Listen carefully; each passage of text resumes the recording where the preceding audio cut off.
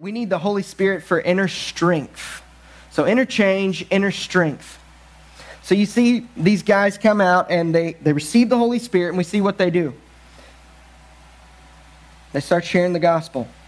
They have this strength that's happening, and we don't know why, other than what we read here. So we need the Holy Spirit for inner strength, and I want you to think with me, have you read the account or have you heard about what happened at Jesus' baptism? In Jesus' baptism, Jesus comes and his cousin, John the Baptizer, dunks him in water, lifts him up, and it says the heavens opened. And the Holy Spirit descended on him like a dove. And God the Father speaks from heaven and says these famous words, "You are my beloved Son, and with you I am well pleased." God the Father, the creator of heavens and earth, the sovereign Lord over everything, says to Jesus, "You are my beloved Son. With you I am well pleased." Have you ever thought about that and said, man, wouldn't that be awesome? If the heavens open up, light shines down on you for all to see, and they say, "Jake, you are my beloved Son, with whom I am well pleased." Right? It's like that's security. That's strength. That's if God the Father is pleased with me, if he loves me, what am I afraid of? Why do I ever get down? Why do I ever get depressed? Why am I so worried about money? Why am I so worried about someone who talked bad towards me or someone who's slandering my name? This is true for everyone who is in Christ. That God the Father looks at you and he sees what Jesus has done for you. And you're adopted into his family. And he says, "You are my beloved Son, with whom I am well pleased." This is true for us. What happened at Jesus' baptism is like, man, that'd be sweet. And it's true. A couple scriptures, really short scriptures that I want you to know you can trust me, right? Let's go to the next one, Chase. Galatians 4:6 says this, "God has sent the Spirit of his Son into our hearts, crying, 'Abba, Father.'" Now, Abba is this word that we don't use today, right? It's a different language. But it was a very personal term. It could be translated, people say, daddy.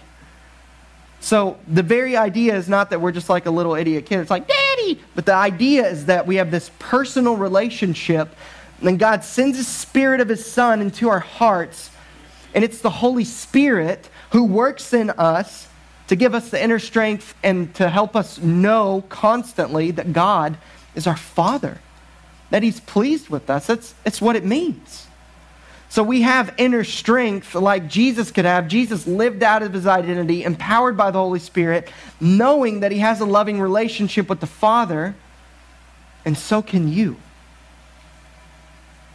God is our Father. If you are in Christ, if you've turned from your sin and cast yourself totally dependent on Jesus and what he's done for you, you've been adopted into the family of God. And the Holy Spirit has come in, and he's going to keep reminding you that you're one of God's children. And God's a good dad. He doesn't threaten to throw kids out of the family. He's adopted us.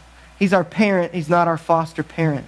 Romans 5:5 says, "God's love has been poured into our hearts through the Holy Spirit who has been given to us." Have you ever had these moments of just kind of been overwhelmed by the fact that the creator of the heavens and the earth, despite your sin, despite who you really are, has chosen to love you and accept you? Does that ever it floors me all the time. It's like, I find myself saying all the time, "Are you sure?"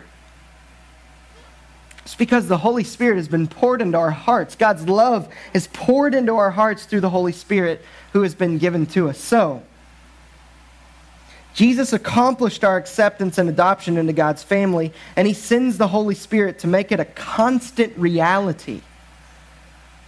You get that? The Holy Spirit, we need the Spirit because we need inner strength, and knowing God is our Father and he loves us, accepts us, forgives us, loves us. The Holy Spirit comes to constantly make that a reality, and not just something we hear or we understand with our mind, but that we would grab it with our hearts. So if you want strength, this is strength the world knows nothing of. This is strength that you don't find anywhere but through the Holy Spirit pouring the love of God into your hearts.